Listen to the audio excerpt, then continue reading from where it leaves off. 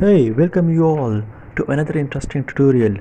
Let's do simulation of enabled subsystem. What it is, it gives an output of high when the control signal has a value of positive or above 0, and it gives a value of 0 when the control signal has a value of 0 or below 0 or a negative value. Go to library browser and go to the port subsystem and just pick enable subsystem by moving it here. Now pick a control signal from sources and it's a pulse generator, right?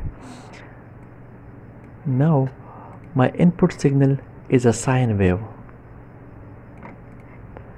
Connect sine wave to input port 1 and a control signal to this one, and go to the commonly used block and move a scope to show the result.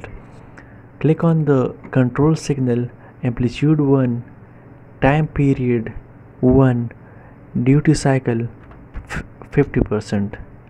Apply. OK.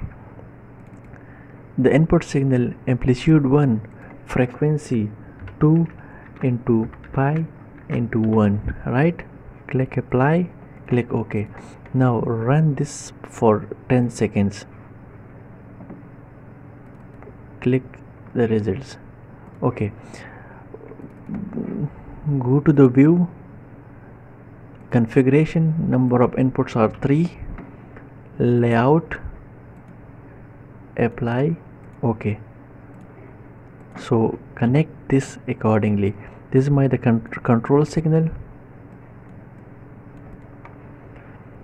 This is the input signal, and the third one is the enable block subsystem output. Run this.